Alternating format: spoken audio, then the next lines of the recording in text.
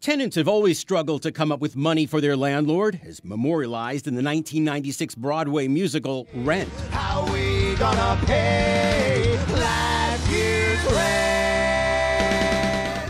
But in 2017, landlords are going high-tech to collect the rent directly from your bank account, credit or debit card.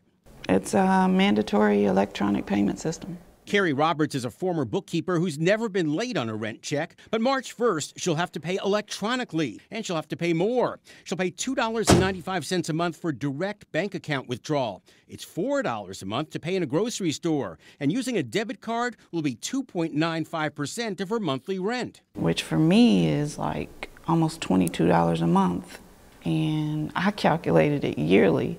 That's $258.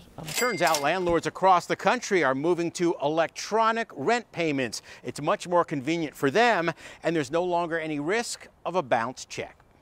We contacted the complex's owner, where a spokesman told us the letter speaks for itself. He said the fees go to the banks and processing company, not to the landlord. But Carrie doesn't want to hand over her bank account number. Considering all the hacks that are going around? She thinks it's not fair tenants have to pay more just to make sure landlords don't have to worry about bouncing checks. After our reporter Complex agreed to let tenants continue paying by check, legal experts tell me if your landlord does this, complain because it may be a violation of your lease, at least until your current lease expires. You don't waste your money.